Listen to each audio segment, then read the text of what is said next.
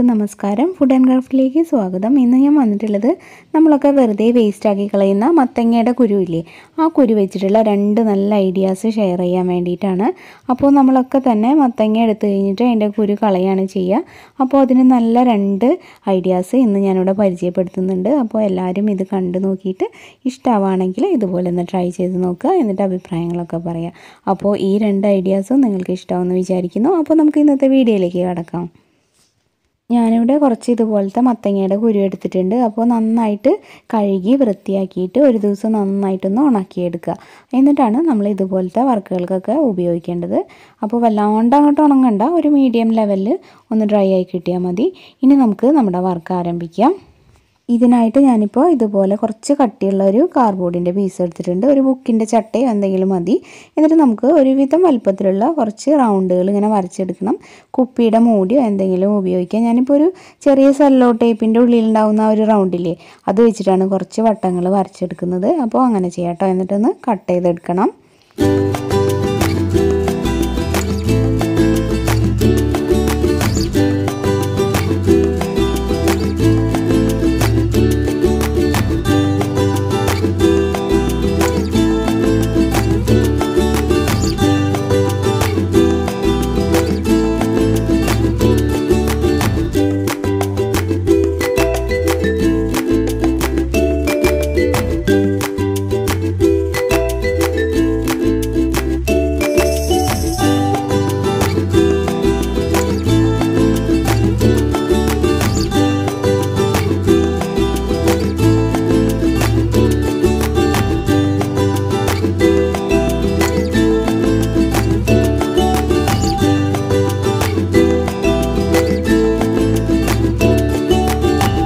നേരത്തെ ഞാൻ ചെയ്തത് ഫെവിക്കോൾ വെച്ചിട്ടല്ല, ഗ്ലൂഗൺ വെച്ചിട്ടാണ്. ഇപ്പോൾ ഇതേ ഫെവിക്കോൾ വെച്ചിട്ടും ചെയ്ത് കാണിക്കുകയാണ്, കണ്ടില്ലേ. അപ്പോൾ നമുക്ക് ഗ്ലൂഗൺ തന്നെ വേണമെന്നൊന്നുമില്ല. പിന്നെ ഫെവിക്കോൾ ആകുമ്പോൾ കുറച്ച് നേരം പിടിച്ച് നിൽക്കണം. അതുകൊണ്ടാണ് ഞാൻ അധികവും ഗ്ലൂഗൺ വെച്ചിട്ട് തന്നെ ചെയ്യുന്നത്. ഗ്ലൂഗൺ ആകുമ്പോൾ വേഗം ചെയ്യാമല്ലോ, അതുകൊണ്ടാണ്. ഇപ്പോൾ നമ്മൾ റൗണ്ടിൽ ഇങ്ങനെ ഫെവിക്കോൾ ആക്കി കൊടുത്തിട്ട് ഓരോ സ്ഥലത്തും ആ ഒരു മത്തങ്ങയുടെ കുരു, അതായത് ആ ഒരു വിത്ത് ചുറ്റും വെച്ച് കൊടുക്കുക. അപ്പോൾ കുറച്ച് കഴിയുമ്പോൾ അത് ഒട്ടിയിട്ടുണ്ടാവും. പിന്നെ അതിൻ്റെ സെൻറ്ററിൽ വേറൊരു ലെയറും കൂടെ ആക്കി കൊടുക്കുക. അപ്പോഴേ കറക്റ്റ് ഇങ്ങനെ എതളുകൾ പോലെ തോന്നുള്ളൂ.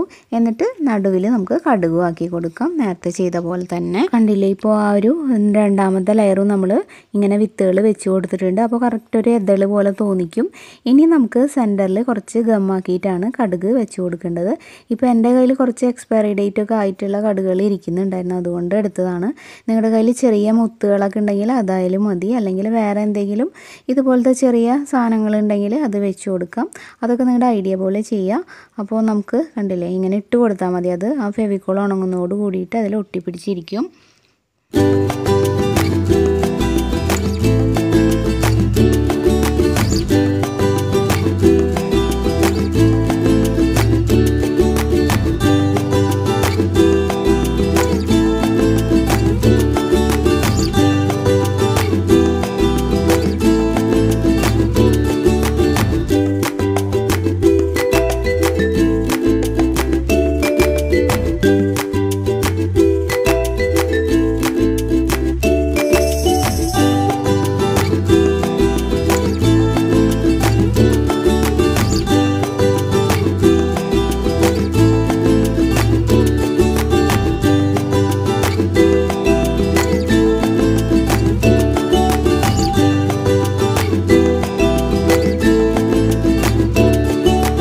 ഇപ്പോൾ നമ്മുടെ ഫ്ലവേഴ്സ് ഇവിടെ റെഡിയായി. ഇനി അടുത്തതായിട്ട് വേണ്ടത് പേപ്പർ സ്റ്റിക്കാണ്.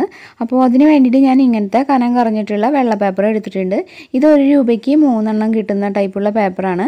അങ്ങനെ ഫോട്ടോസ്റ്റാറ്റ് എടുക്കുന്ന പേപ്പറിൻ്റെ അത്രയ്ക്ക് കനമൊന്നുമില്ല, അത് മതി നമുക്ക്.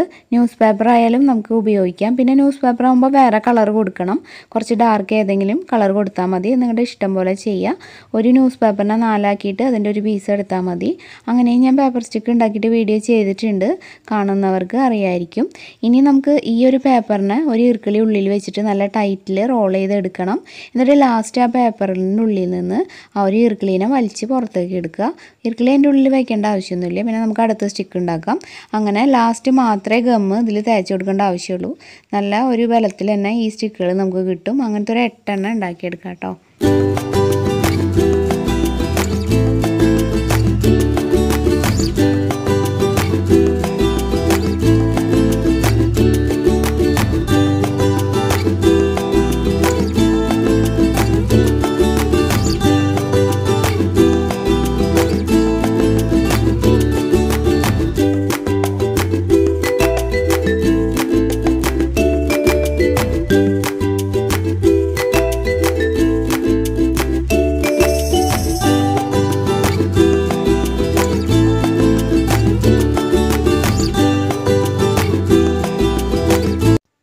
നല്ലൊരു വോൾ ഡെക്കർ ഇവിടെ റെഡി ആയിട്ടുണ്ട്. നമ്മുടെ വീട്ടിലത്തെ പെയിൻറ്റിനനുസരിച്ചിട്ടുള്ള കളറൊക്കെ സെലക്ട് ചെയ്യുകയാണെങ്കിൽ നല്ല ഭംഗിയിലിരിക്കും.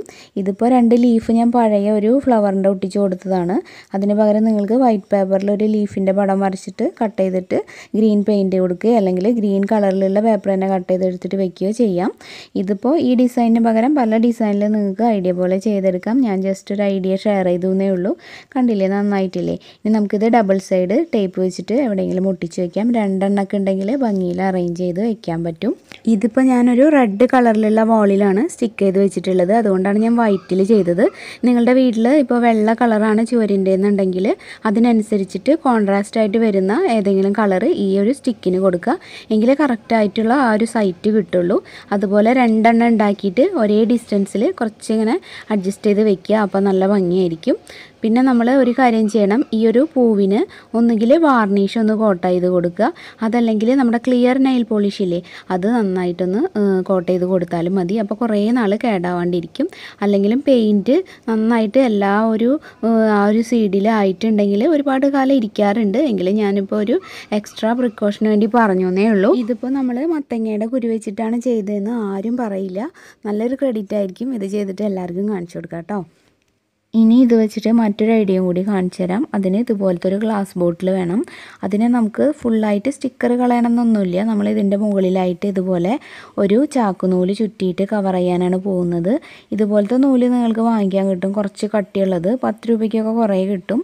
ഒന്നുകിൽ അത് വാങ്ങിക്കുക, അല്ലെങ്കിൽ വുളൻ ത്രെഡില്ലേ നമ്മുടെ ആ ഒരു കമ്പിളി നൂല്, അത് പല കളറിലുണ്ടാവില്ലേ, അതിൽ നിന്ന് ഏതെങ്കിലും ഒരു കളർ എടുത്തിട്ടായാലും ചുറ്റി കൊടുക്കാം. നമുക്ക് ബുദ്ധിമുട്ട് വരുന്ന ഭാഗത്ത് മാത്രം പശ ആക്കിയാൽ മതി.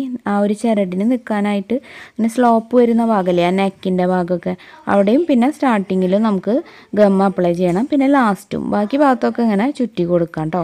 അങ്ങനെ ഫുള്ളായിട്ട് ഇത് ചുറ്റിയെടുക്കാം.